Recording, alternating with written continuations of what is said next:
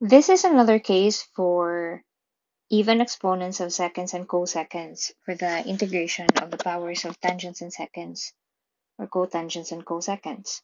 So in this example, we want to evaluate the integral of secant 2x to the power of 4 over tangent squared 2x dx. So it's emphasized here that we focus on the exponent of the function secant. So regardless of the exponent of tangent or cotangent, our focus is on the even exponent of secant or cosecant. So still, what we do is to factor out secant squared u. So we can write this as secant squared of 2x over tangent squared of 2x secant squared of 2x dx. Remember that this factored out part should be part of our du. So if this is our du, then everything else in the integrand must be expressed in terms of tangent. So because this is already 2, we can now express this as in terms of tangent. So that's equivalent to tangent squared of 2x plus 1 over tangent squared of 2x and then secant squared of 2x dx. So performing integration by simple substitution, we let u equals tangent of 2x so that du equals 2 secant squared of 2x dx.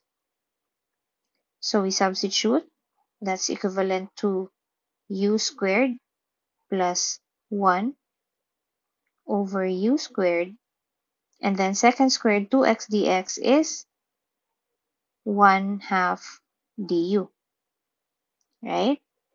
Secant squared 2x dx is 1 half of du. So we can put 1 half outside, and then we can split this into two fractions. That's 1 plus 1 over u squared du. Or that is equivalent to 1 half integral of 1 plus u to the power of negative 2 du. And that would now be equal to 1 half. And then we now integrate. So 1 half times u plus u to the power of negative 1 over negative 1 plus c. So that would be 1 half times u minus 1 over u plus c. But then u is equal to tangent of 2x. So 1 half times tangent of 2x minus 1 over tangent of 2x plus c. But we know that 1 over tangent of 2x is cotangent. So this is now 1 half tangent of 2x minus cotangent of 2x plus c. If you want to express the answer differently, that's okay as long as it's correct.